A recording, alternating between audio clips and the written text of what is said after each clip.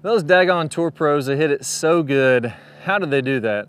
And one of the things that they do really well is when they're hitting shots, this is all shots, so all the way from a wedge all the way up to a driver, we'll kind of go over both in this video, but they're able to open their body, stay down in what most people call covering the golf ball, put pressure on the shaft, and really compress that golf ball with the hands leading in front. Well, there's actually a really simple drill that I'm going to share with you here that allows you to stop doing that. So if you're the opposite of that, if you feel like you lose your posture, if you end up kind of throwing or flipping the club at the ball, your contact and your ball flight isn't as strong as you'd like for it to be, I have an awesome drill for you. Now be sure to watch this drill, because even if you've seen something similar to this, I have a couple of key points with this that really make all the difference in the world when you're doing this drill. So make sure you do this the right way, and you're going to have a level of solid contact that you haven't had in a while. Let's go ahead and get started. All right, so let's jump right in here. And what we want to do is we want to go ahead and take our grip, and then I want to slide my right hand down to where about half my right hand is on the shaft, half of it's still on the grip. And then I can kind of have my hands looking like this. So it's just like a normal grip would be. I'm just sliding them apart. Split hand grip, a lot of people will call this, but there's a couple modifications that we're going to do. Now, one reason this is really good, if you're tending to lose your posture, so you're kind of backing up, you're doing the opposite of covering the golf ball, you're losing your posture, your hips are going toward the golf ball, a lot of times you're not opening your body very much. Well, what happens, you have to flip that club to be able to hit this golf ball. Now with a split hand grip like this, you really don't have the length to actually throw the right hand and still reach the golf ball. You know, the club would be much longer if my hand was in the normal position. So if I choke up on it like this, I have to make some modifications. So when I take my split hand grip like this, now as you come through contact, instead of raising up and throwing the club, you have to stay down in your posture, just like the pros are doing, staying in that posture through the shot. So this is a great cheat to give you the feeling of exactly what the pros are feeling as they're hitting the golf ball. Now there's a couple things I want you to focus on when you're doing this. Number one, I want my body to open up. So I really want to feel like my hips open up. I'm going to feel like my left arm is kind of cinched across my body like this. So if we're looking from face on, my chest, my arm is cinched across my chest like that, and it's the opening that gets the club to the ball.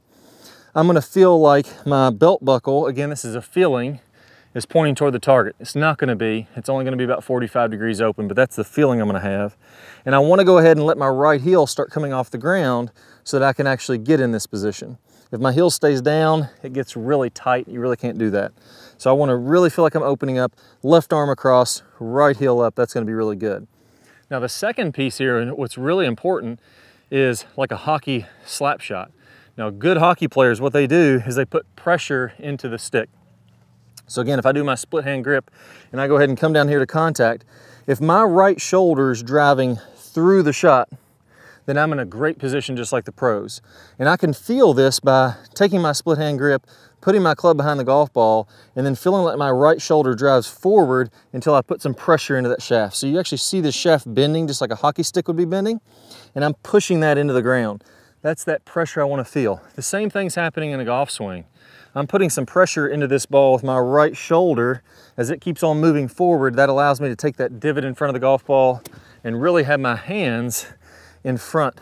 So as my right shoulder goes forward, that puts the pressure into there and my hands are in front.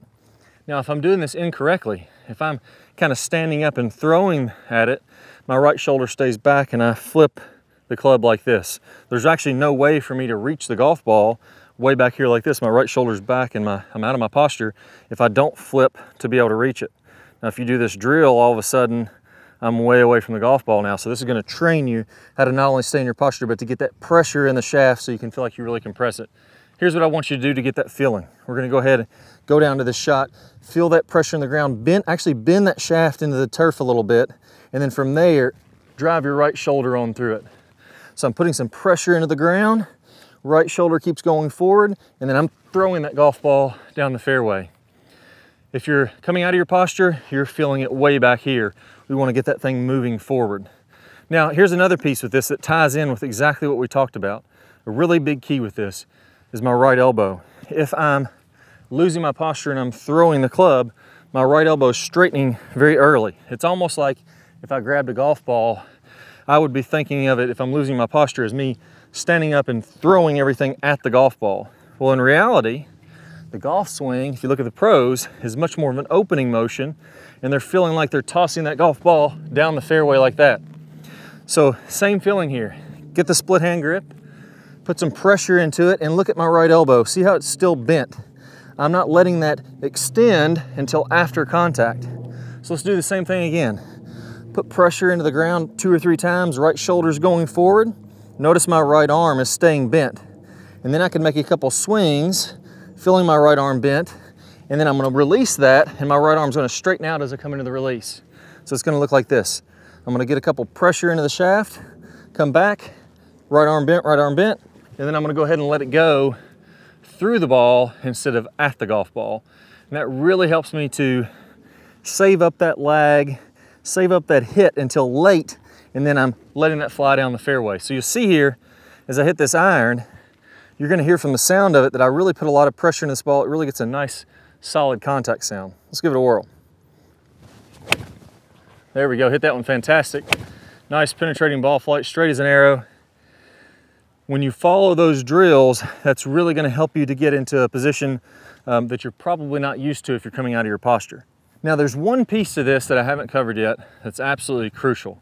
You know, a lot of times when I have players feel like they get more open and they feel like they get their hands more in front, what actually happens is club head, as my hands get more in front, look what that does to the face. As the hands go forward, the face gets wide open.